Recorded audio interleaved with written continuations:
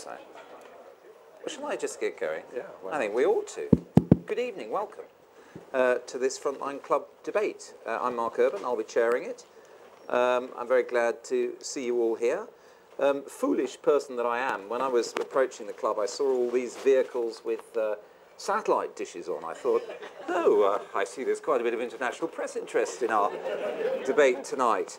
Of course, it's the royal baby, I'm told, that has caused all these satellite vehicles. Has it happened? No, not yet. You'll be the first to know if we'll bring the news hot from the presses. So that was the reason why they're all here. Of course, we all know that there are certain agencies that will be getting live streaming of this through our iPhones and other devices, should they wish to do so, and therefore there's no need for all those expensive sat trucks outside. I've had an interest in this for, well, decades, I would say. I remember more than 20 years ago, I was interviewing Robert Gates just after he left his position as director of the CIA. And we were chatting away, and he was drinking from his mug of coffee, and he put his mug on the desk, and I'm talking, and I'm noticing that the mug has the symbol like the seal of the President of the United States, but it said National Security Agency across the top of the seal of the United States. Then I noticed that the eagle had a pair of headphones on. Then I noticed that underneath the legend, which is of course on every dollar bill and whatever under the seal, it says "In God We Trust." It said "All others we monitor." So they have a certain humour about it themselves, I would think it's fair to say. The theme tonight is privacy versus security. Have we got it right? We've got a brilliant panel. Each of them will have a chance to, if you like, make an initial statement or give their views initially. Then, depending on how we're doing time-wise, I might ask one or two questions. But if time is galloping away with us, I'll go straight to you guys, and hopefully we will ensure that you get plenty of chance to ask your own questions, should you wish to do so. John Norton is going to be the first person to give a brief statement. John is a technology journalist. He is a research fellow at the Centre for Research into Arts, Social Sciences and Humanities. Also emeritus professor at the Open University, and essentially somebody with a hell of a grasp of technology and how it impacts on our lives. So John, could you go first, please? Thank you very much. Good evening, folks. I too thought the satellite dishes were for us. Alas, not. I have some reservations about the way this discussion was originally framed, because there is certainly a trade-off between privacy and security, but my concern is that I think there's a trade-off between democracy in the sense of a Popperian sense of an open society, and the levels of surveillance that we are now subjected to. My real question is, can we sustain the reality, if not the myth, of having real democracies in situations where our political masters feel it's essential that our every move should be essentially surveilled? And I don't buy the argument, and nor do I think should you, that where you have these, what Alan Bennett would call, and smooth man from the government, saying, well, don't worry there, boys, we're just collecting your metadata. That's either an unbelievably ignorant and stupid thing to say, or it's an unbelievably cynical thing to say, because, as many of you know, the metadata is what you need. That's all you need, most of the time. And that's what they're collecting. So let's get away from that. Now the other thing that struck me about it was the constant assurances we've had since the Snowden story broke, again by smooth folks from governments on either side of the Atlantic, saying, well, you mustn't worry about this, folks, because it's all done under legal oversight. So there's really no need to worry, because it's all legal. And then you say, oh yeah. And the thing that struck me after a while was I got fed up with people saying, using the adjective Orwellian in this context. And it seemed to me that, of course, dear old Orwell would have been awestruck by the kind of stuff that's possible now. But actually a much more appropriate adjective, I think, is Kafkaesque. And when I was trying to think about this from my newspaper column in The Observer, I suddenly thought, well, what's it really like? What's the essence of it? And I thought of this set of dialogue, which is basically between the state and the citizen. And here it goes. The state says, smooth man, smooth spokesman says, now, although intrusive surveillance does infringe a few liberties, it's necessary if you are to be protected from terrible things. And the citizen says, anxiously, oh, what terrible things? And the state says, I can't tell you, I'm afraid, dear boy, but believe us, they're truly terrible. And by the way, surveillance has already prevented some terrible things. And the citizen says, such as? And the state says, oh, sorry, you can't go into details about that, you know. So the citizen says, so how do I know this surveillance racket isn't just bureaucratic empire building? And the state says, oh, you don't need to worry about that, dear boy, because it's all done under legal authority. And so the citizen says, well, oh, good, how does that work? And the state says, regrettably, we can't go into details, because if we did so, then the bad guys might get some ideas. So what it comes down to, folks, is trust us. Okay?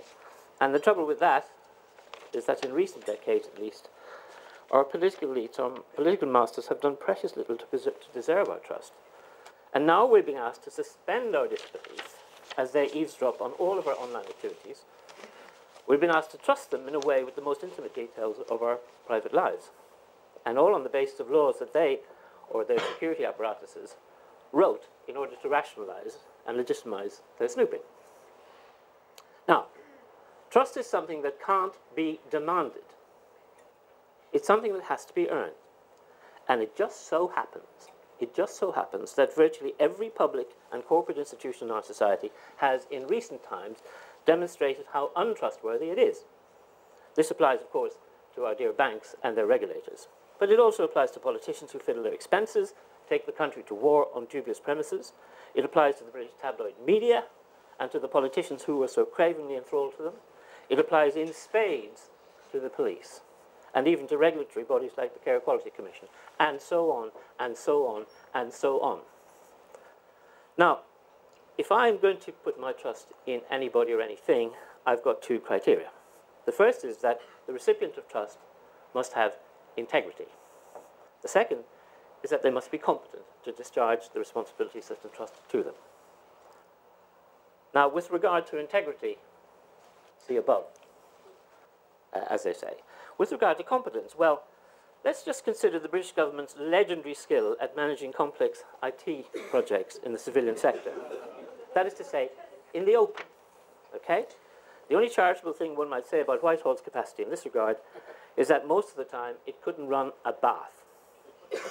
Yet we are asked to take it on trust that the government's ability to manage immeasurably more complex IT projects in the secret domain is beyond reproach.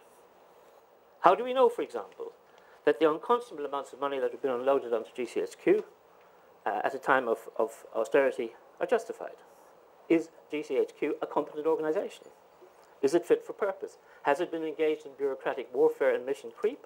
What evidence is there? What objective evidence is there that broad scale, as opposed to targeted cyber surveillance, has generated the results that are claimed for it, and so on? At the moment, we have no answers to any of these questions, although mercifully, we have Sir Malcolm Rifkind this evening, who may indeed be able to provide them. John, But up to then, we only have William Hague, and that's what I'm going to say. Thank you. Thank you very much. Well, I'm going to call now on Professor Helen Margetts, who's director of the Oxford Internet Institute, focusing critically on digital governance and politics. Thank you. Yeah, well, I mean, the question of the debate was, is there a trade-off between privacy and security? Is it right? Yeah, have we got the right trade-off, essentially? Have we got the right trade-off? And I think the answer to that is no, but perhaps for a slightly different reason to John's, which is that we're focusing on the one thing. It's not a straightforward relationship. It's not a kind of linear relationship. It doesn't. If you want security, you've got to have. You probably got to have some kind of loss of privacy. But if you have loss of privacy, you don't necessarily get more security. And I think that's where we're at. The massive assumption in the whole debate over recent events has been that, you know, we've got more security. We may not like it, we may not think it's justifiable, but we've got more security. And I think if we want to get good value for our kind of loss of privacy, there's three things that ought to be scrutinised that perhaps haven't been scrutinised as much as other things. One of those things is motive. The sort of original motive of the Tempora programme was supposed to be mastering the internet. And I think when you talk about mastering the internet, it would be quite wise to remember a quote by the German philosopher Heidegger, who said,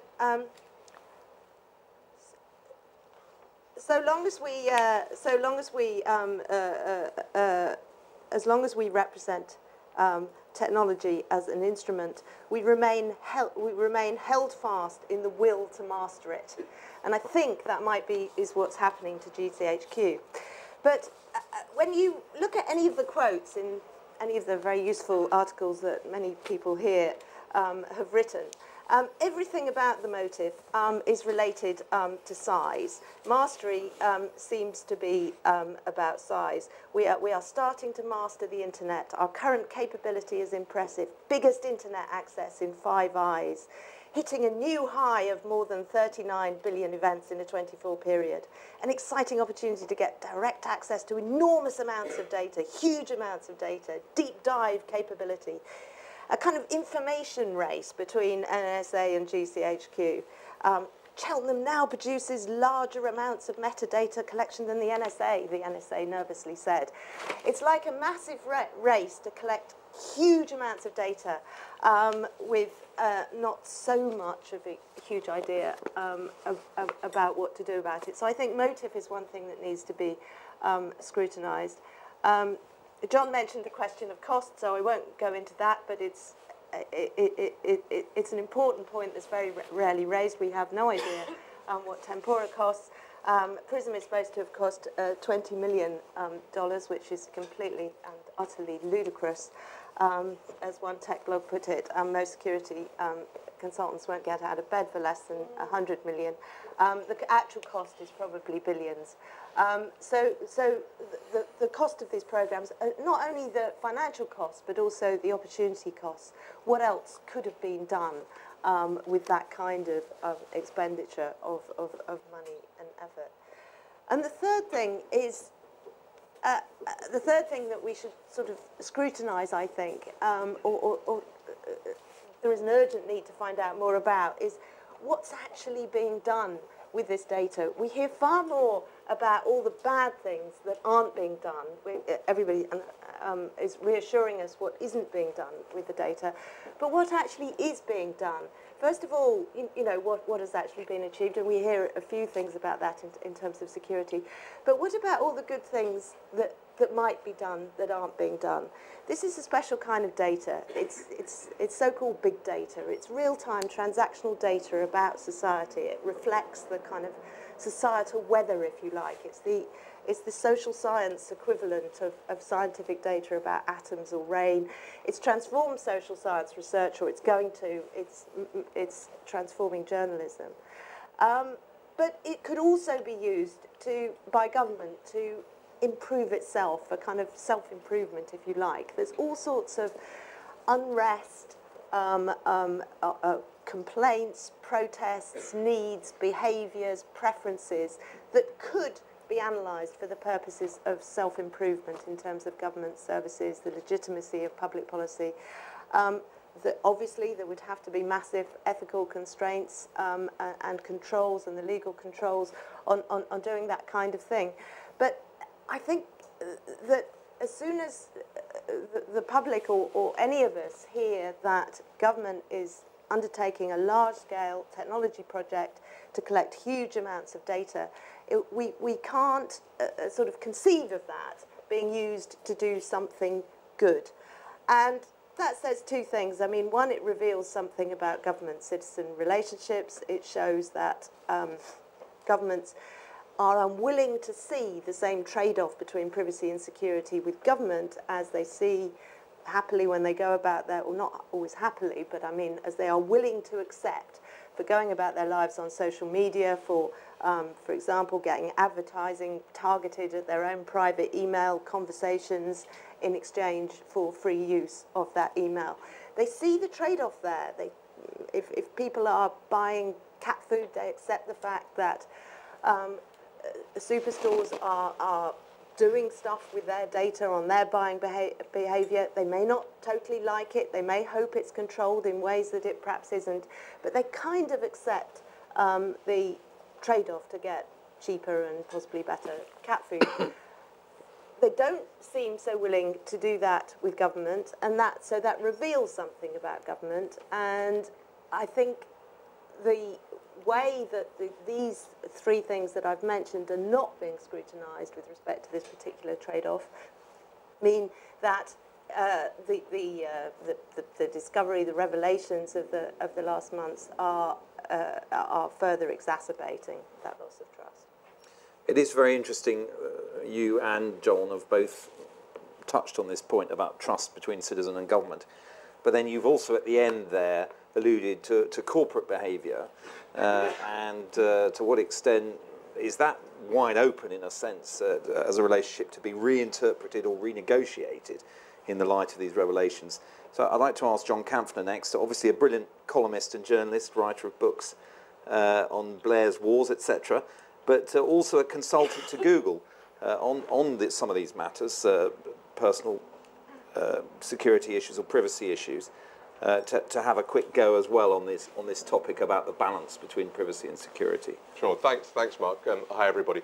I'll address any questions or people have about Google and other tech companies and Prism when questions come. I just wanted, in the short time we've got for our little sort of introductory remarks, to make 3 points or 3 clusters of points, because there's so much to say in this. It's hard to know where to begin, but I'm sure any questions or thoughts will be covered at a later point. The first, I can't resist, an unashamed piece of self-promotion. Freedom for Sale, my last book, published in 2009, asked just this very question. In fact, I posed at the heart of the book the following rhetorical question: why is it that increasing numbers of people around the world, irrespective of geography, history, or cultural background, seem increasingly willing to trade their freedom in return for the prospect of either prosperity or security? That was in 2009. That was before any of this came up. The difference between then and now is a lot of the prosperity has disappeared, but the security question, well, only for the western parts of the world. But the question is as live as it ever was. In fact, I would argue more so than ever. And what I did, briefly, was I took 4 countries that are broadly regarded as 21st century authoritarians, which is very different from the 20th century dictatorship model. Russia, China, the UAE, and importantly Singapore, which I'll come to, and 4 democratic, quasi-democratic countries, UK, US, India, and Italy. And what I found was that without making moral equivalence and leaving aside all kinds of different characteristics, this trend of the voluntary ceding of personal liberty in return for other goodies is absolutely hurtling apace. And I call it the Singapore model. I was born and brought up in Singapore, where large numbers of Singaporean friends who've all got fantastic degrees, Harvard, Columbia, Oxford, LSE, you name it, quite strongly, intellectually can defend this trade-off. And I found it endlessly fascinating to debate with them why it is not just a fact, but it is laudable so to do. So for me, it is anathema, but it is absolutely essential to understand where this pull is coming from. And this pull is global, and it's one that ultimately I think the politicians, and this is a controversial view, the politicians are actually responding to societies. They're not actually perniciously leading societies. And if you talk to politicians, when they look at focus groups and opinion polls on all manner of issues around criminal justice, surveillance and everything else, and the figures are not where I would like them to be. And in Britain, I think my British chapter is the darkest of all of them. I won't go through the litany of pieces of legislation and actions that have taken place all the way through, but they really reached a peak under various Labour Home Secretaries. But Theresa May, with her Snoopers Charter, is doing a very good job of extending all of that. And you look at the original RIPA Act, which is extraordinary in its scope. It's one thing to give your security services, your anti-terrorism forces, the potential right to snoop on you, but local authorities, the ambulance service, hundreds of public bodies have got the right and have had the right now for 10 years to survey people for dog fouling, for wrongful use of litter, you name it. It is extremely easy for local authorities and other public bodies to snoop. So that's my first set of points. The second one is the two phrases I find most dangerous and frightening. If you've done nothing wrong, you've got nothing to hide. And we must do whatever it takes. And the second one always crops up after a terrorist outrage or a similar action. It is on one level politically completely understandable that any minister or similar would say that. Because if you look at it from their perspective, to let through one individual or to take your eye off the ball in one situation is a worse political and potentially societal gamble than to do whatever it takes theoretically. And I cede to John's point about the fact that nobody is ever told how things happen means that the trust factor is extremely low. But it's quite obvious why you would do whatever it took, because politically the other side is impossible. But to do whatever it takes, to seek to guarantee total security, just the words guarantee, is absurd. No country can do it, not even North Korea can do it. So the political language, which again I would say comes down in a large part due to the yearnings of society, is one that cannot allow for balance. Balance does, from the beginning, doesn't exist. It's not a question of the scales being a little bit wrong or whatever. It's the debate has not been had and is not being had. And my final point, and I wrote a column about this in Evening Standard last week, and I said, I mean, my whole area of the last 5 or 6 years is freedom of expression. It's fighting censorship around the world and at various points closer to home as well. And what is deeply dispiriting, I was in Tunis about a week after, for an internet conference, about a week after the Prism, the first batch of Prism revelations came out, was to hear how so many Middle East activists had a single piece of journalism, had pretty much destroyed the confidence of activists in the bona fides of governments who profess to be supporting their freedom of expression around the world. In Britain, the Foreign Office, and in the US, particularly under Hillary Clinton, the State Department, had a fantastic and I think genuine and well-intentioned set of policies to promote free expression. And we're really pushing things and promoting and supporting bloggers, doing all kinds of good work. But somebody just said at this conference to me, two quick quotes. One Jordanian who simply turned round to an American and just said, I now realize that everything I've written, everything I've done, you just handed over to King Abdullah. You know, test the proposition. It's impossible to prove or to disprove, and always will be. And the second one said to me, look, everything you're trying to do on censorship is now null and void. The big question is surveillance. That's all. Thanks very much, John. Lastly, I'm going to call on Sir Malcolm Rifkind. Many of you obviously may know him.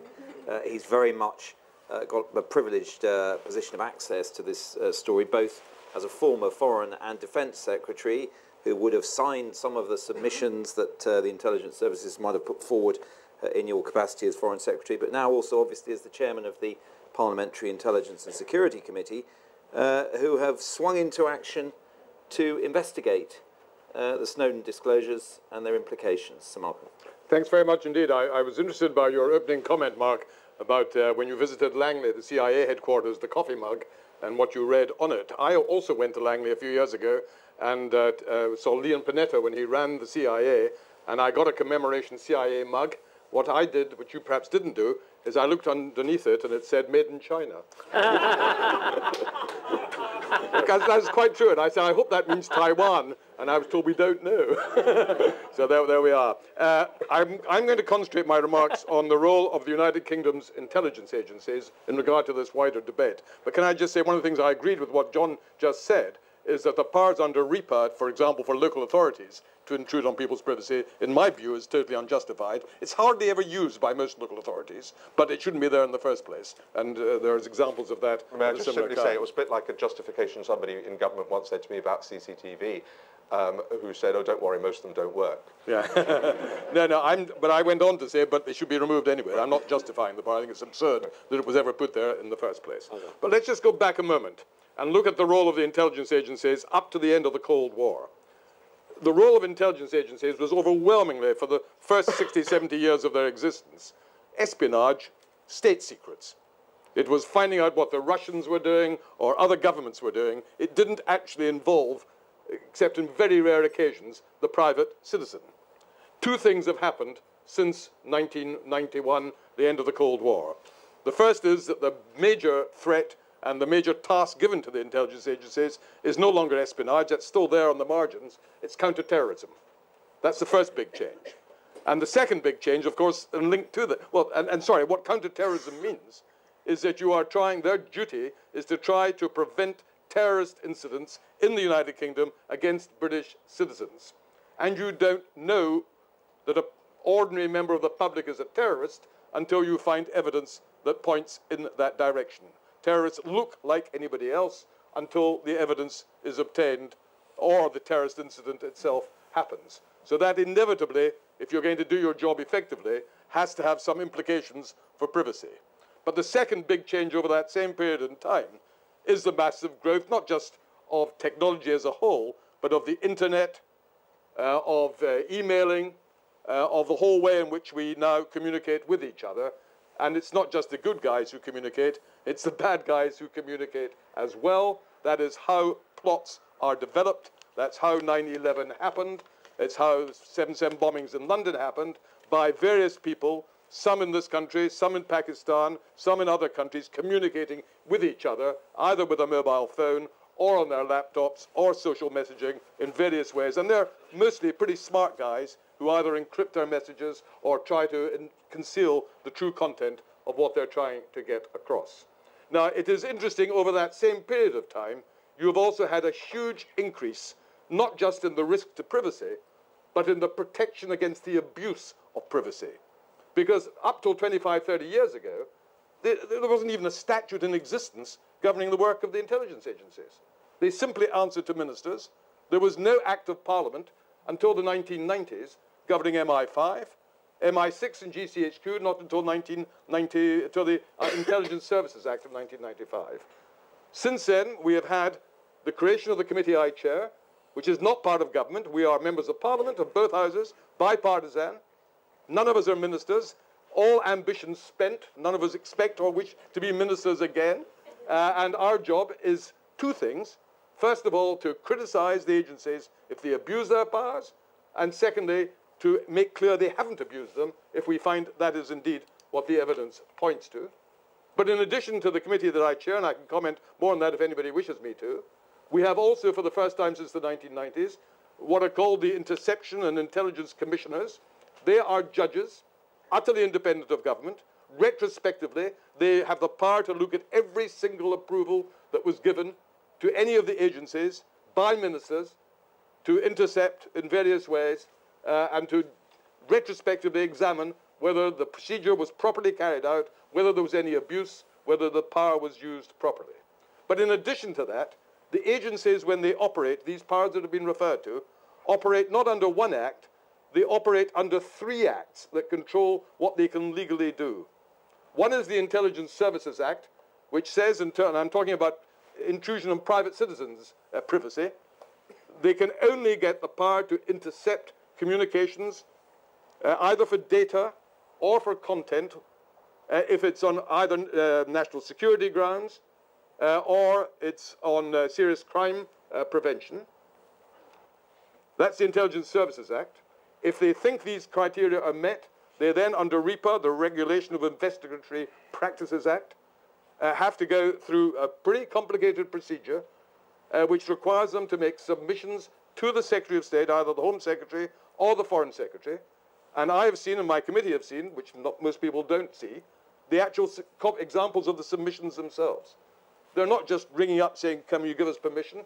It's not just a scribbled request on one page. It is 3 or 4 pages of closely reasoned argument as to why, at that stage, the agencies feel they have evidence that the particular individual may either be a potential terrorist or being involved in serious crime, and that is why they're asking for authority. And if that permission is granted, it's granted for a specific period, and it is retrospectively examined by the commissioner. Now, one of the great, I said there were 3 acts. The 3rd act is the Human Rights Act.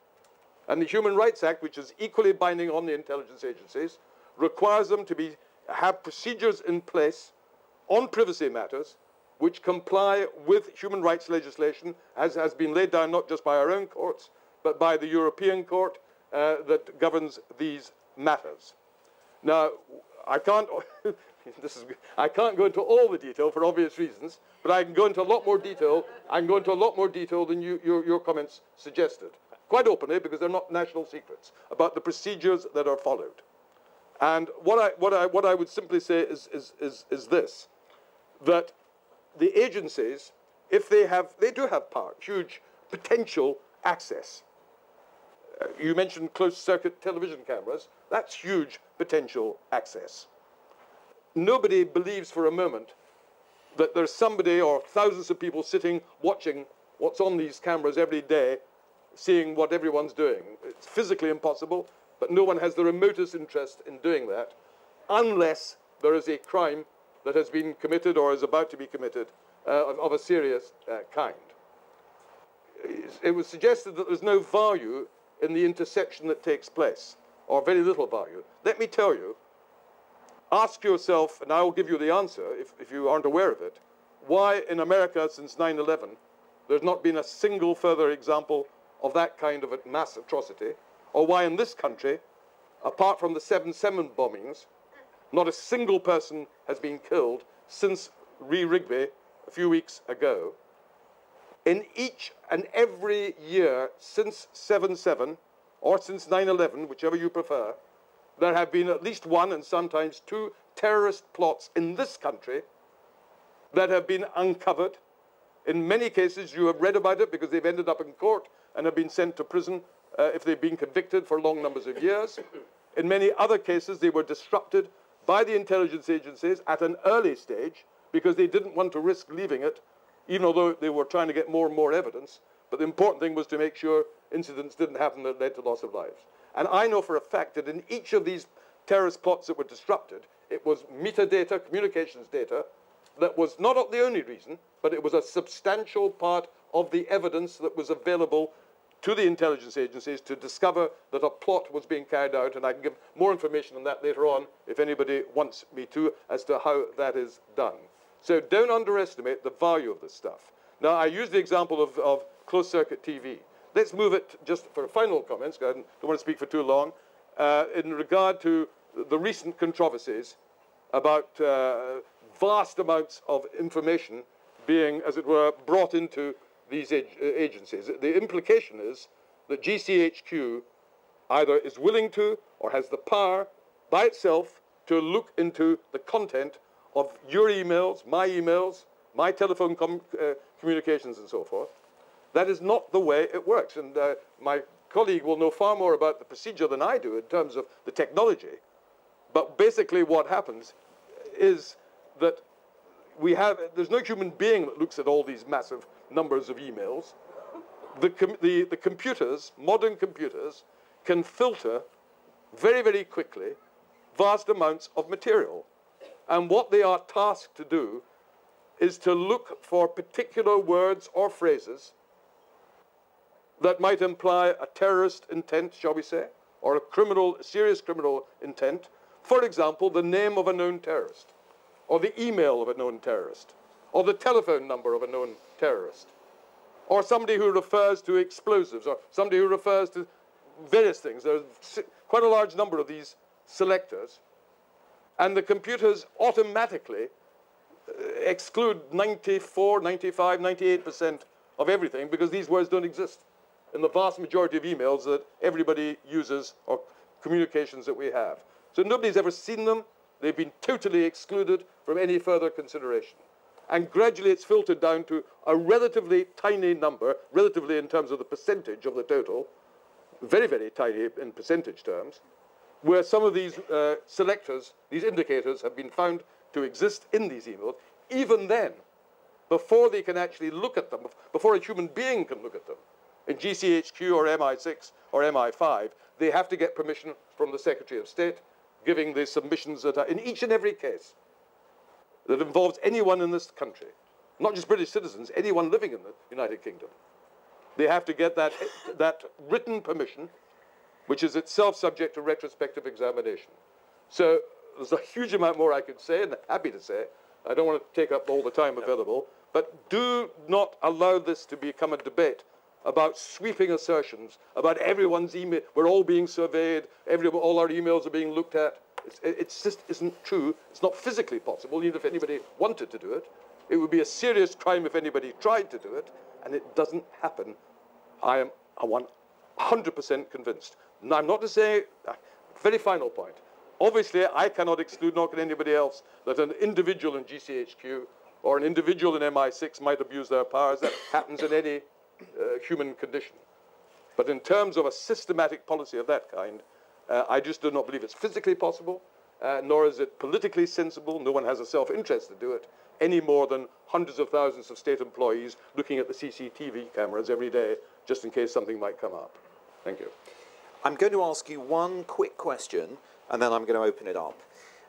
We know, in the American case, from the submissions to this secret court, the so-called FISA court, right, that an incredibly small number of these applications are refused. We know in the UK context that it's very rare for the commissioners who look at these things retrospectively to say this was not justified, you know, something really bad has happened here.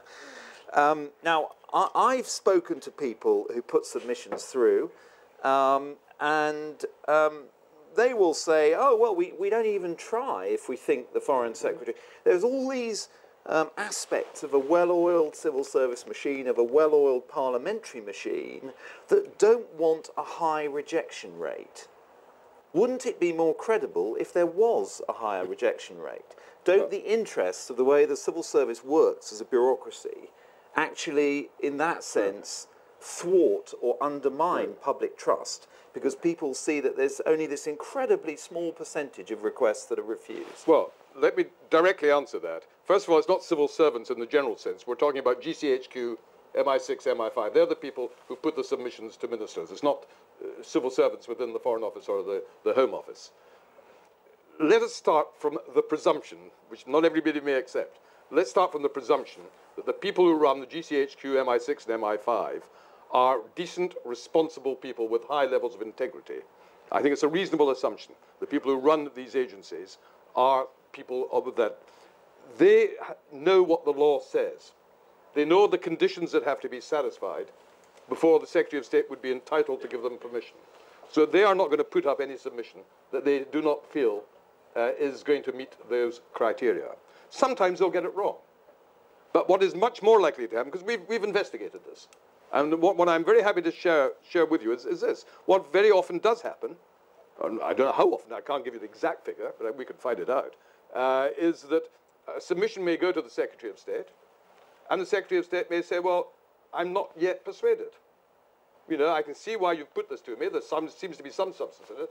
But what about X? Or you say you've got evidence that this person is a terrorist. It doesn't look very convincing to me. And it goes back to the agency. It's not a formal refusal at that stage.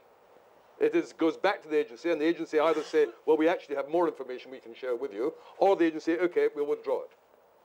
So you're right, it isn't marked as a refusal, it's never been refused. But nor has it been approved. Now, these are... Is it not helpful to public trust to see that either sometimes we're scaling back when the sense of threat to national... The intelligence commissioners, who are judges, and the committee I chair, does get access to that kind of information. We can ask for, and we get examples of where the Secretary of State may have said, not just that he's refusing it, but may have said something more, saying, look, I'm not yet persuaded, and until you do persuade me, the answer will be no. We get that information, but, you know, the public would still say, well, we don't believe you unless we can see the actual documents. Well, we have seen the documents. And the commissioners have seen them. If you don't believe what we say, well, that can't be helped. But, you know, that is, and we're independent of government. The commissioners are judges. We are parliamentarians, both Labour and Conservative, and Liberal Democrat. So all party, bipartisan. And that is a higher level of protection than exists in any other country except the United States. France does not even have a committee of the kind that I chair. There are no commissioners in France. And France is a democracy. And when Mr. Snowden, I don't go into the comments of what he did or didn't do, for him to choose China and Russia, where surveillance is used in order to deal with political dissent within those countries, not terrorism or serious crime, but political dissent, that seems to me at the very least slightly lacking in judgment, to put it mildly. Okay. This gentleman in the front, sorry, we'll go next to you, sir, but the gentleman in the front row. William Binney, the NSA whistleblower, said that the NSA was giving the conditions that meant that the US was one step away from a turnkey totalitarian society. And Bruce Schneier, the security expert, said, it's very bad civic hygiene to build technologies that could be someday used to facilitate a police state. I understand that there are legal protections to stop people misusing this, but if a poorly conceived government could easily change the law to make the data available to be abused in a bad way, and that for me is the big security concern about this. Okay. Can I comment? The technology is neutral. It's how you use the technology that determines whether it's acceptable or not. Now, even if the United Kingdom and United States did not advance these projects, the country with the greatest growth in the technology is China. And there are more cyber attacks from Chinese state authorities than from anyone else in the world, far more than from the Russians. So we don't particularly want to end up in a world where authoritarian systems like China, and to a lesser degree Russia, have the technology, use the technology, but the democracies somehow have taken a self-denying ordinance. That does not make sense. John, sorry, quickly. Sorry. And then Helen. I just wanted to, Malcolm referred to Snowden's judgment about China and Russia. I think the tragedy of what has happened, and not just specifically the Prism story, but one can go back to the London riots and David Cameron at a Cobra meeting raising the prospect of why don't we block direct messaging from phones. And you look at all other, various other issues around internet filtering. There is no moral equivalence, as Malcolm rightly says, between authoritarian states and ours. However, we make their job incredibly easy. Putin, the Chinese, they can quite understandably, for their own political audiences, accuse us of double standards, hypocrisy, and time and again one hears the phrase, "You're doing it, so why can't we?"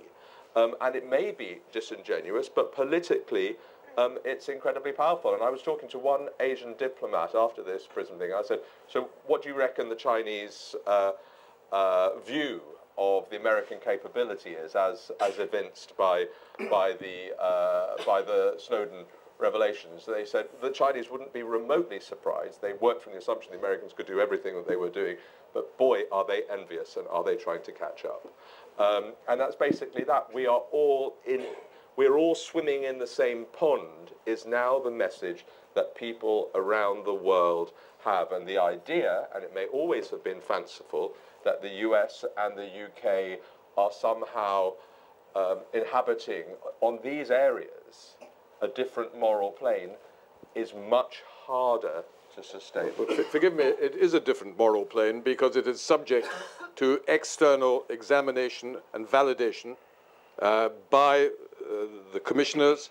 The Russian Duma has such. No, it doesn't. Nobody believes them. Well, but I mean, right. I'm just simply saying notionally they can make these arguments. Sure, the Russians claim they have the rule of law, but we know that they don't. Either you believe that, broadly speaking, the United Kingdom does have a working system of the rule of law, and if you accept that as a premise, then that makes it there is no moral equivalence because we have legal systems for ensuring that the agencies obey the law. And the law itself may need to be improved. I'm not That's a separate invoking debate. any moral equivalence. I'm just simply saying we're really making it easy for them. Well, so to do. that's part of the public debate. Both of you also would like to just quickly come in, is that right? Yeah. So Helen first. I think the point is that you're creating for a future state something which we don't totally understand. The idea of technology being neutral is a very complex idea. I mean, I don't want to go back to Heidegger again, but it's a very... It's not neutral in the sense that we don't totally understand it, and it's very resistant to external scrutiny. I mean, large government IT projects that John was talking about are actually, in some cases, too complex to really scrutinise. Data of this kind is too complex in some ways to scrutinise. Well, it's not too complex, but you need a certain sort of skills and expertise to do that, and it's not necessarily parliamentarians and judges that have those skills. And what you do actually need, and what I was suggesting that I mean, if you want to do this kind of scrutiny, what you need is data scientists, some people are calling them algorithmists, but I can't pronounce that, who can actually, work out what to do with this data, because for this data to have value over and above the data that the security services have always had access to, have long had access to, for it to do over and above, then this kind of data science is what you need to achieve these kind of results. That's inside the security agencies. And then outside, you need people who can scrutinise that. It's no easy, simple, or tried and tested task, but it's something we're going to learn how to do if we want to overcome that problem. John? I'm happy to accept Malcolm's sort of assurances that he and his colleagues and the commissioners are able to satisfy themselves on the question of whether or not these agencies are operating within the laws that we prescribe for them. That's fine. The problem is that, in my view, the big problem is that the technology operates almost entirely outside of those laws now. What I mean by that is that if you, without a warrant, in this country, and I guess in most other countries, without a warrant at the moment, GCHQ can scoop up all of our email metadata. Under REAP and other things, the state can scoop up all of our mobile phone metadata. And without a warrant, all of your click streams, all of our click streams, are collected. In other words, every website we've ever visited. And that all is done without a warrant. Now I don't have to tell you that if you have access to your email metadata, and if you have access to your phone metadata, which includes, in most cases, location information, and if you have access to your clickstream, then believe me, you have an amazingly detailed picture of everybody and what they do. If you doubt this, there are several tools. Go to the immersion site at MIT, and if you're a Gmail user, and bung in your Gmail address, and see the nice map you get of your Gmail. If you're a Facebook user, you can do the same with the Wolfram Alpha tool and the rest of it. Now, we don't have access to phone metadata, but a German politician sued for his under Freedom of Information Act. And the process, they've built the most amazing kind of picture of the daily and intimate life of this person. Now, the point I'm saying, all I'm trying to say is that without any legal oversight, actually, effectively, but Malcolm and his committee never, I don't think, get to this, we have built a surveillance system that's surveilling everybody all the time. And my question is, in the long run, can you actually square this with liberal democracy, where everybody, but everybody in the society is being surveilled comprehensively all the time? I remember talking to a security person years ago who was laughing at public alarm about snooping and saying, these people think we're looking for needles in haystacks. What they don't know is that we have the whole bloody haystack. And that's the point I'm trying to make, really, which is this technology is neither good nor bad, nor is it neutral. And it's doing something to us, which in the end may have really profound impact on our democracies. And that's the thing that worries me. It's not that they're not obeying REPA or they're not operating within the Intelligence Service Act. There's something else going on over and above all of this, and it's bigger. Sorry, that's end of rant. Next question. Thank you for letting me speak. I'm an old man and I'm scared stiff because I think I'm going to cock this up horribly. I'm a scientist and I used to be a journalist. I worked for Harold Evans as scientific consultant on thalidomide. I have a question for you, Sir Malcolm. What I want to know is why I am one of that small band of people who is under tight surveillance. This began in 2007. I want to know why in a closed system directories disappear from my computer. I want to know why on the day in which I delivered a letter of protest to the Foreign Secretary on the 13th of June, there was a break-in at my home and a floppy disk was wiped, and I want to know why spares for my printer have been stolen. This is a very, very serious matter. I have no means of redress. I'm not designing bombs, I'm not making bombs, but I do have knowledge that I know the government is desperately anxious to keep from the public.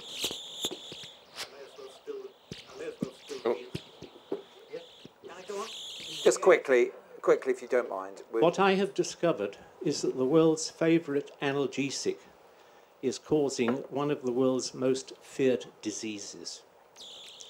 And when Mr. Norton talks about damage to the to society at large, I can tell you someone dies with dementia every 4.5 seconds.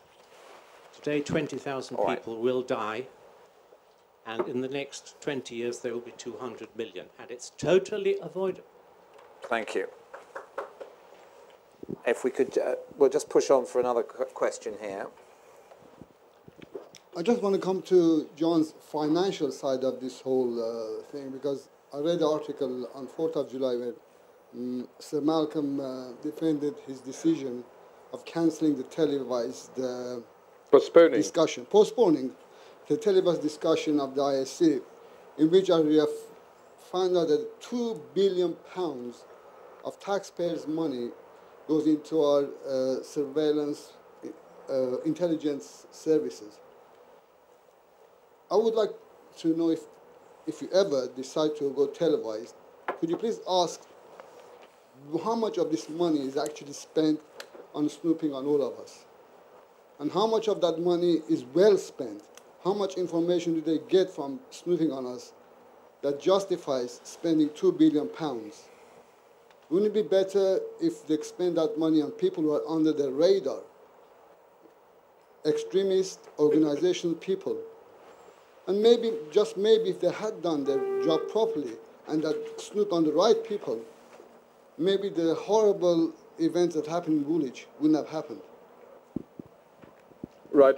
First of all, to the gentleman in front of me who asked the question, if any citizen believes that their rights in any way have been infringed by any actions of the intelligence agencies, you have the right to draw to the attention of the tribunal. There is a special intelligence tribunal chaired by a judge who has nothing to do with the agencies, who has the power to go into every complaint that is made by a member of the public to find out whether there is a legitimate concern, and if there is a legitimate concern, to make sure that is dealt with. So if you believe the intelligence agencies have been involved improperly in doing anything in your house, that is the remedy available to you. If I may deal with the question raised by the other gentleman, the agencies do not just deal with counter-terrorism.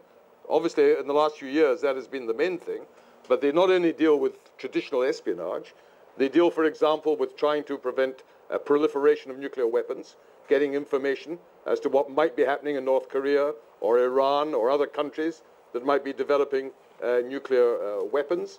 There's a whole range of other issues of that kind. Sorry, with due respect, Mr. Malcolm, I want to ask how much of the money you can find out was spent on scooping out all the ordinary Joe public, and was it worth the money? Sure, I can't tell you the exact. Of course, they have to spend all the money Well, on China, on no, Russia, on Iran. But no, when it the- comes to the security of this country, and they're saying Sure, that sure. they're digging for the security of this country. Well, first of all, The soldier of the army killed Mida Bulic. no, first of all, a large part of their budget is spent on employing the staff that they have. And let me just give you one example why that is expensive. You take, for example, if someone, well, we sadly had a case of someone killed in the streets of Woolwich a few weeks ago.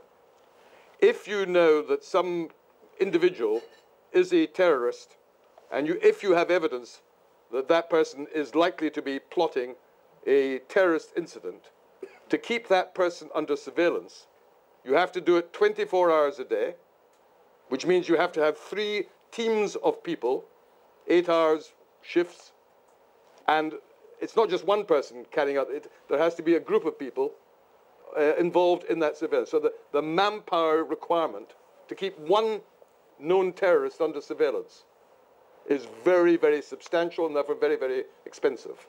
Multiply that by the hundreds, if not several thousands of people who are known to have links with terrorist organizations living in this country. They're not all terrorists.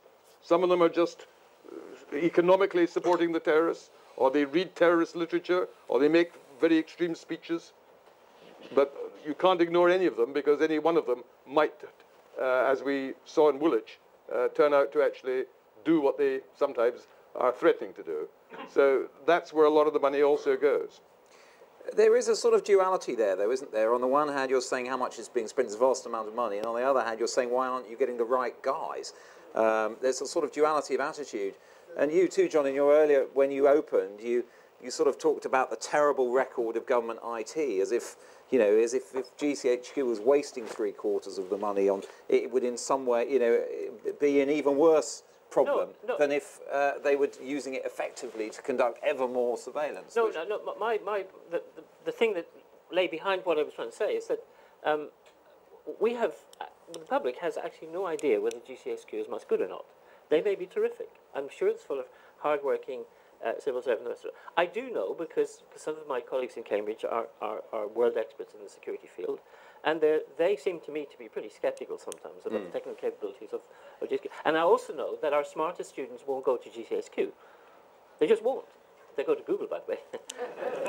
It's because they get paid a lot more. But the point is we don't know. Okay, let's try and get through a few more questions, and then we can go on to another. It's a question for Sir Malcolm.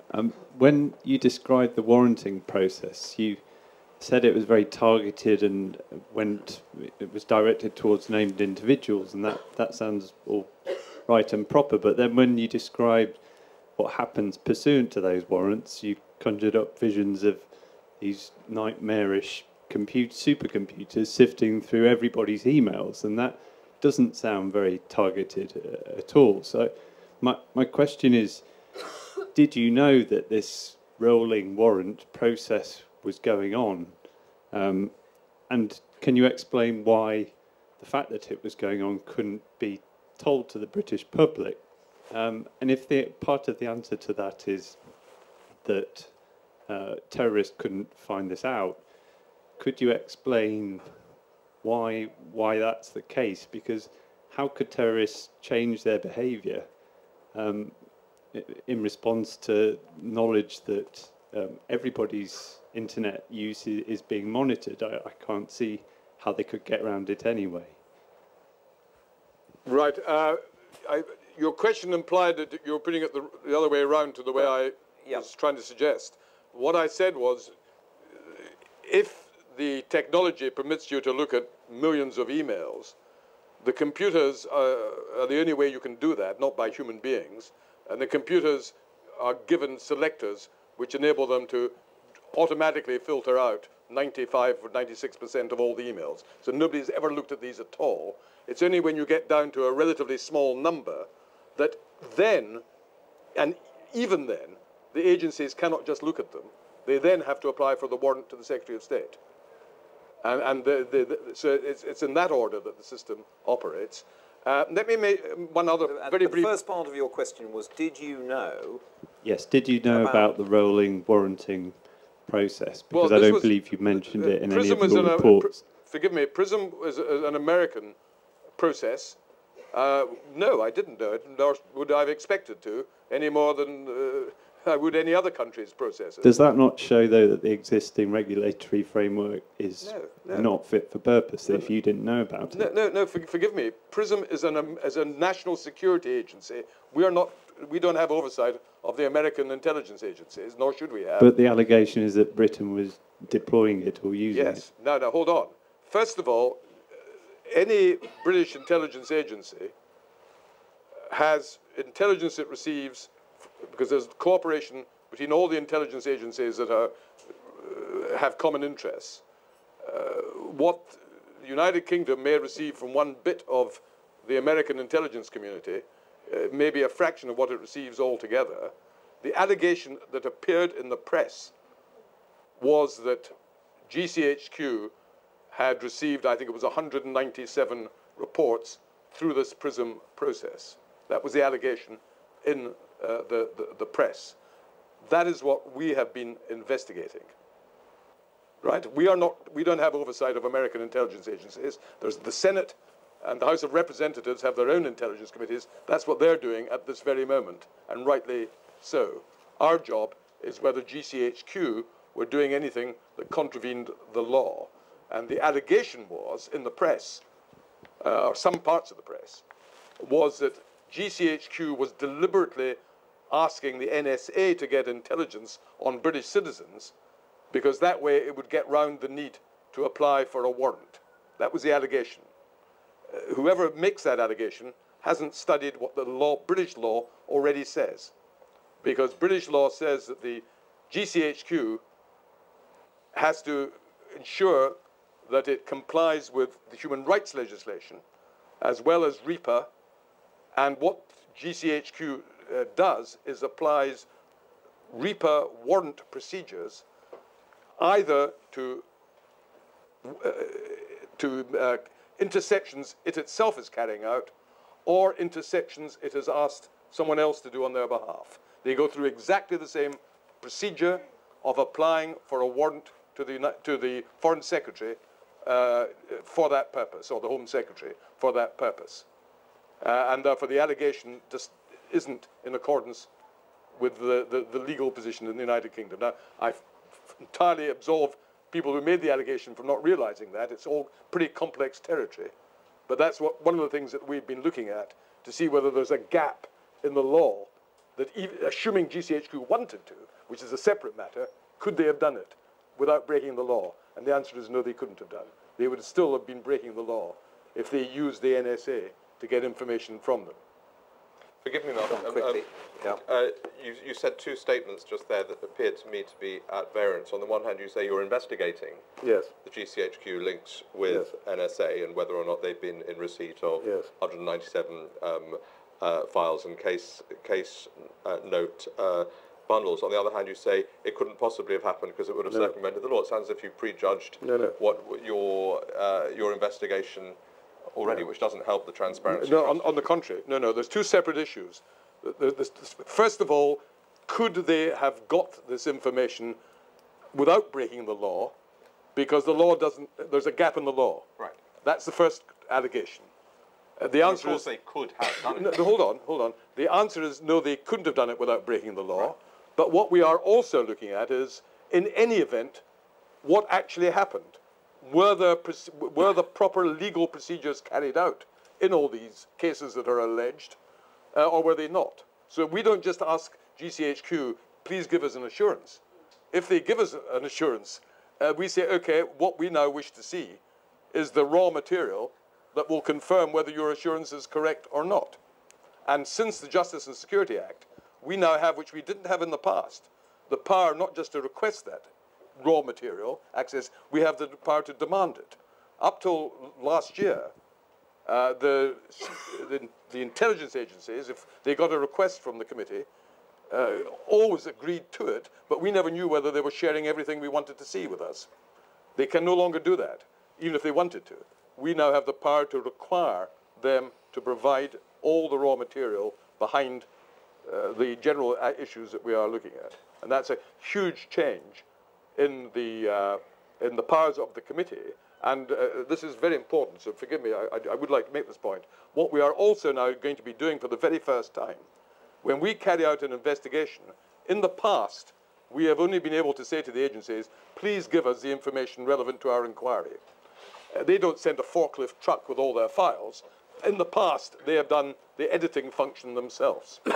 In future, from now on, what will happen, we'll have our own staff who will go to Vauxhall or Thames House or Cheltenham, look at all the files, and our staff, not the agencies, will decide which of the raw material we need to see or would wish to see. And that is a huge culture change for the intelligence agencies, because never before has anyone who's not been part of their own system been able to actually go into their building and look at all the material in order to decide what the committee should see. Now, that was in the Justice and Security Act, which is now law. Okay. This gentleman. Yeah, I arrived a little late, but the one word that I don't think I've heard at all today is the word consent. Because it seems to me that all of this very detailed program that you've been laying out for us is done for us, for all of us, to protect us. And yet, it seems that we haven't really, as a sort of, the broad public, been asked to give our consent to this thing. I mean, I know that there are the procedures that parliaments pass the laws that you operate under and so on.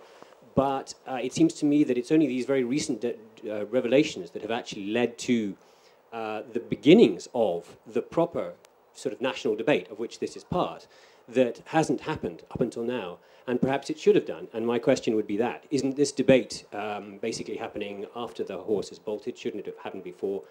And yeah, that's it. Can I also just bolt something on the back of your question about consent? And I'd like to direct the question to John and Helen, which is, to what extent do we as citizens, by being modern, networked individuals with a phone and a computer, give our consent, because that's the only way to make them work, to the companies who then turn out to be the partners, so described in some of the slides, of the agencies? Is it possible to live a modern, networked life without giving that consent? Do you want to start first, or shall I? I think our lives, our futures are bounded by the nightmares of two old Etonian writers. One of them is George Orwell, who thought we'd be destroyed by the things we fear, and one of them is Aldous Huxley, who thought we'd be destroyed by the things we love, things that delight us. On the Orwellian front, as we know from the Snowden stuff and other things, we're doing pretty well. We're well on the way to creating a nightmare. We're sleepwalking into a nightmare. On the other side, how many people here have iPhones? Right. So you love your iPhones? Yeah? Okay. You have just walked into that nightmare on the other side. Who here, is anybody here who doesn't use Google? Right, you've just walked into that nightmare too. The point is, you're exactly right. This is the kind of strange existential dilemma of all this stuff, which is we are sleepwalking into this amazing dystopian world. And we love it. Except we occasionally get excited because we think that the NSA is snooping on us or whatever, but basically, you know, and it goes back to your point, John, about the strange willingness of people to trade freedom from us anything, as long as it's kind of exciting. That is explicit consent, isn't it? When you tick the I agree box on your lovely new Air book, or sorry. Well, yeah, it's the trade-off, because I think people are reasonably sophisticated in understanding that trade-off, in clicking the agree box, in going through the torture of booking a cheap online flight. Yeah. But I think with the security issue and the things we've been talking about, I think that trade-off is just much less clear. I don't think that any of us can sort of give informed consent, because we don't know. It could be the best database ever, the best designed database ever, brilliant value for money, doing all sorts of brilliant things with respect to cybercrime, which is after all another of GCHQ's missions, as it were. It could be doing all these things. GCHQ could be full of the best data scientists in the world, but we don't know. I think that's the thing. Therefore, yes, this lady. I was going to ask for a show of hands of who had ever read the whole Apple agreement. But yeah, you're a saint, this lady. I'm a masochist. You don't look like one. Oh, no. Just to introduce myself, my name is Carol Story, and I'm a photojournalist. And one of the things that haven't been addressed, and I can address it to the entire panel, we're really talking about a two-edged sword here.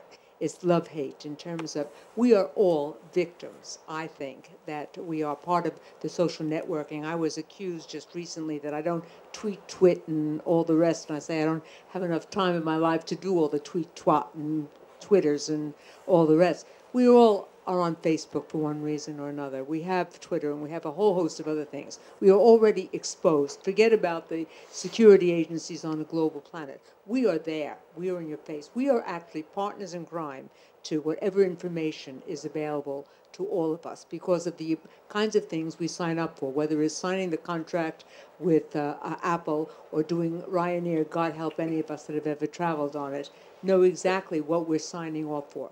That information is public. And if anyone is working for any of those companies from a commercial perspective and has access to that information, although they say your information is blinded and it's kept secret, that information is actually can be sold for a price. There's always someone that's going to be out there that is going to be vulnerable and be able to sell it from a commercial perspective. So for me, in a wide perspective for everyone on the panel, we do have a two-edged sword. We are partners in crime. Everyone's sitting in this room, otherwise they wouldn't be sitting here to listen to a very well and knowledgeable panel. And so we are a part of this situation. The whole thing that has been precipitated, certainly more recently, about the runaways of who are hiding in various parts of the world, we are part of that as well. And I'm curious with the panel what your views are of all the companies that are participating, whether it's Google, whether it's Yahoo, and a whole host of all sorts of support internet companies that have our information. We're registered.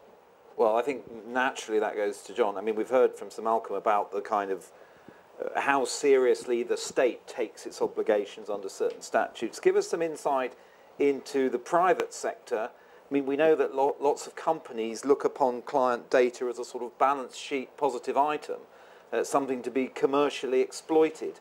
Do you think they are taking seriously their duties of confidentiality, or are they just out to make as much money from your browsing history or shopping history or whatever it is as possible? Well, I mean, first thing to say, which is my sort of disclaimer, is that I don't speak for Google. I can give various pieces of insight and opinion now, but it's not an official position. I'm an independent advisor, and I tell them all kinds of things that they that are challenging. And you can't say any more until we tick. No, I agree. Exactly. Yeah. Exactly. John probably knows more about how users are actually sort of advertising fodder and customers, and you don't get something for nothing in life, and if you take a service for free, chances are a company that makes lots of money is using it for its advertising purposes that are well trailed. So on the commercial side, I would defer to John and to Helen and to probably others in the room who are possibly more knowledgeable than I am, because I don't get involved in that. What I would say on the Prism stuff, on surveillance, and I say the following, not uninformed, is as follows. When the Guardian story broke, the first day was Verizon and the telcos, and telco companies are quite different. They have a long history, particularly ones that were national companies. They had literally a back door to government, to the state. And in most countries, telcos and now mobile operators are not given the license to operate in that country unless they provide literally an open door for governments to do that. And it's a totally different way of operating. Now, as regards Google, the issue of handing over data about individuals who are under suspicion is well documented and well rehearsed in their twice-yearly transparency reports, which are published with a certain amount of information, and each time seems to be a bit more information than the other. And you can see them, you can literally, dare I say it, Google it, transparency report, and you will find it. And what it says is, it goes country by country in the world, and over the 6-month period to that point, how many requests for individual data for an individual user have been lodged, and the percentage of compliance. What they're now doing is also doing it in 2 categories: national security, child protection, copyright violation. And you can see it. So certain countries, I can't remember the figures to hand, and they change all the time. Sort of Norway, Sweden, whatever, compliance is sort of 90, 95%. So the amount of times that they push back and say, no, we're not giving you that, is relatively small. US and Britain are both in the 70s and early 80s. Again, I say that as a, you'll get the actual numbers if you look at it yourself, and then you go to sort of Russia, whatever, it's sort of 3 or 4%, and that's probably child protection or whatever else. And it's there. What was not included was the stuff that was part of the national security letters, which they're now pushing back and asking that they can be more transparent about. Now, when all the Guardian stories happened on that Friday weekend, I made my own inquiries because it would have affected my own position and my own credibility, and was told in no uncertain, which coincided with Larry Page's statement, and then Larry Page being the CEO, and then David Drummond, who's the chief legal officer, who simply said, and you can find the quotes in the Channel 4 interview and in a Guardian Q&A, simply, this does not happen. The idea of an open door, of a sort of funnel, and just sort of literally hoover all the stuff up, provided by the companies systemically, according to these statements, does not happen. Has not happened, does not happen. Are there individual spies or people who are doing all kinds of collaboration? Well, there have been spies at the BBC over the years. There may be, who knows. But as far as that company is concerned, and the other companies put out similar statements, that does not happen. So what there is, according to the official line, is individuals. So MI6 go to Google, and it's called a recognized legal authority, which obviously varies from country to country, and says, we are worried about Mr. X. We need to see his data over the past 6 months and over the next 6 months for the following reasons. And to the percentage I've just given you, that is complied with or not complied with, or further information is. That is individual requests. It is not, put in your funnel, open the door, use whatever metaphor you want, and just pick whatever you like. Take it all and just have a good read and discard what you don't need.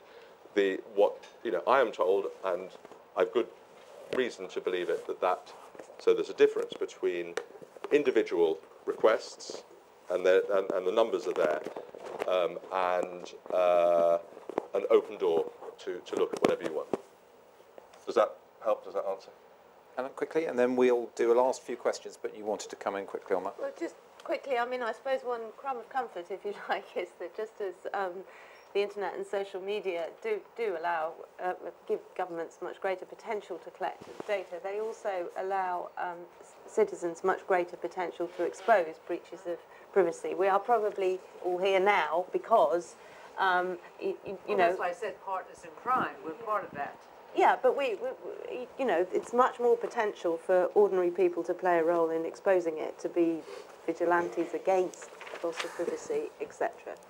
I will take three final quick-fire questions. The gentleman in the blue T-shirt who caught my eye ages ago, and I lamentably failed in my chairman's duties. If you want to ask the first one, and then the two ladies who just caught my eye now, and then we'll have to bring it to an end, I'm afraid, because we've got 4 minutes left. Hello. Just picking up on what I think Malcolm Rifkind talked about, the division between serious crime and terrorism, which the intelligence services do look at, and political dissent, domestic political dissent, which they don't. But that's a very kind of subjective boundary. And the police, for example, have drawn a boundary in one place, and they've given themselves a blank check to use their own common sense as to where that boundary lies. And so that's a concern that I have.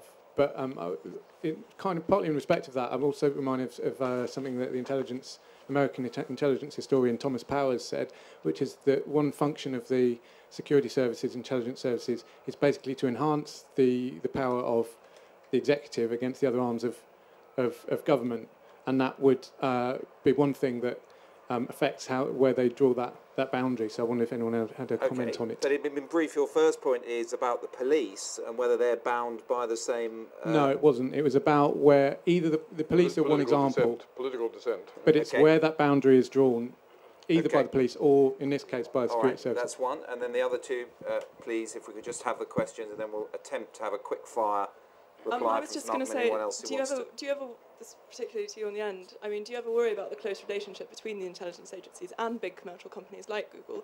Like, I know in Mountain View, GCHQ gets sent over to red team products. I mean, is that nothing that anyone worries about or anyone brings up as a point of potential concern at any point? Not that I think there's necessarily a back door, but, you know, by actively involving the intelligence agencies in security-proofing your products, there seems to be a bit of a sort of disconnect. Last question, good one, yeah. I wanted to quickly ask two very minor questions. One was to follow up your question about the consent given to large companies or even small companies to use their products, and whether in light of this negotiation, this public debate, there will be a public debate about the amount of information that we actually give to companies when we use their products, because that balance might be renegotiated. And secondly, about whether there is a public engagement activity that could be done by GCHQ about their procedures, which they are allowed to make open, not necessarily about what they do on a day-to-day basis, but engaging the public more in transparency about how they work, which every other government department seems to be doing, which could engender more trust. Brilliant, thank you. Shall we go quickly from John to Malcolm to John on that, and then if you wanted to add any last thought from Helen. Or just very quickly, on your point, I'm unsighted on that. I'll give you my email, and I'll be interested in hearing more, and I'll get the information. Well, you know, I want to know exactly what the nature of what it is, you know, that, you know, because I have, you know, I'm not what's the word? You know, I know quite a lot of what's going on, but on that specific point, you know, we'll communicate, and I will get some more. And I just wanted to. Just slightly turning around and just end my little contribution by exhorting Malcolm to really seek to embrace what has happened with Prism in terms of your investigating. The impression I think the public has, or at least certain parts of the public has, is that the Whitehall cocoon, of course, you are holding them to account for specific things, and the integrity of the committee is strong. But there is a club feel. There is a sense that, you know, come on chaps, you know, we want a little bit more here, a little bit more there.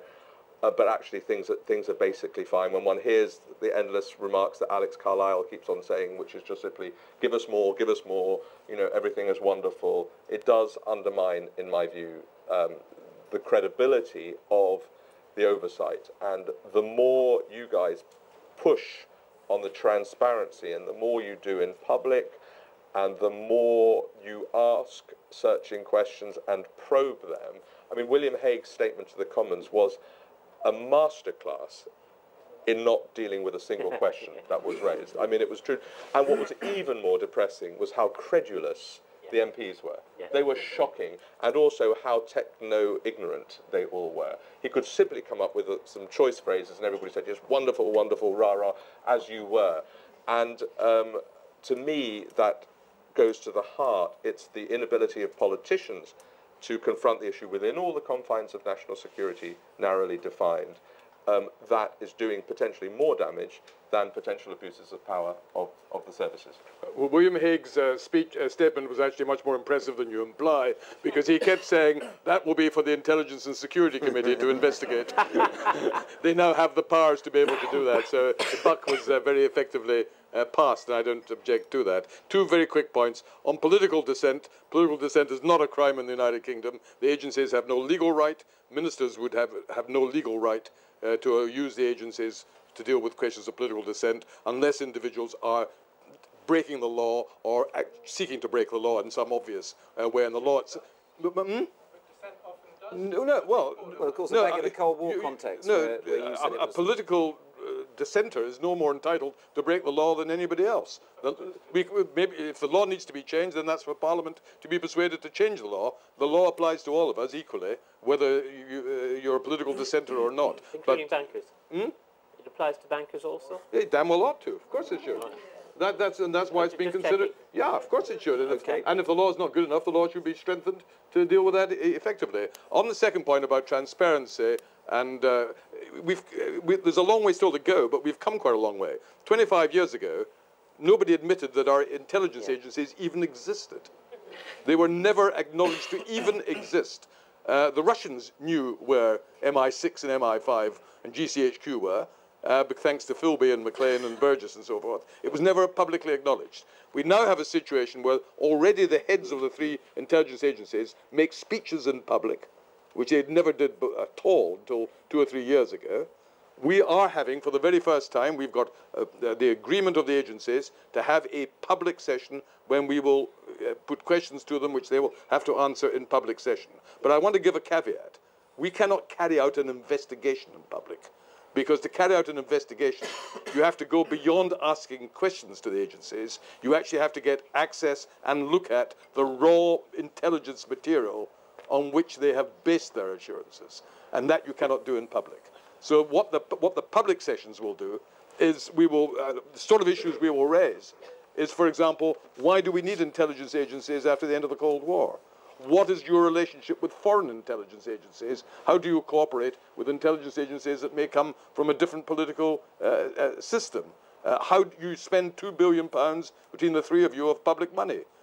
Do we get value for money on that? Some of the points that were raised by the earlier question. So there's a lot of good issues that can be and ought to be discussed in public because they're not national secrets, but they go directly to the work of the intelligence agencies. Don, quickly, did you want to come back particularly on the lady's question about things you agree to and smaller companies and... Well, it's so banal as to almost not very... What has happened is that we have been sleepwalking into an existential crisis, all of us. This technology is immensely powerful, it's immensely seductive, and we have embraced it gleefully. And now we're coming to grips with the consequences of that. And we're only at the beginning of it. Absolutely. Helen? Yeah, well, just the last point, I think, is to go back to, I mean, this is an extraordinary thing. I totally agree with Malcolm that we know far more than we used to know, but the existence of data like Prism and Tempora has ratcheted the whole up to a whole other scale about what we need to know. That's the trouble. It could be going to allow us to predict the next financial crisis and, you know, make the world a much, much better place, but the point is we don't know.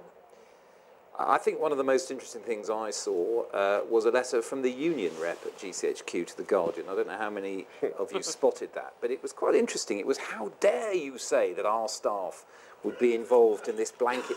We're all really hurt and offended by this idea that we would behave in an illegal, which I thought was quite interesting coming from the union rep. I mean, my last thought, and I will end with an anecdote, is that I do basically trust the integrity of the people in the UK context who are involved with this. But I do think an awful lot of it, there's a battle of wits that goes on. And I recall meeting a contact, a senior MI6 officer, shortly after the appointment of a certain foreign secretary. And the normal thing is, what do you make of them? I said my few vacuous words. And I said to him, what do you make of them? And he said something faintly damning about this person and their attention to detail. And then I said, well, it's a good week to bang in some submissions for some really dodgy operations then. And he looked at me and he said, ah, Mark, how well you know us. So on that thought, I'd like to thank all the panellists for a brilliant and incisive discussion, and thank you too. Trying to work out which one it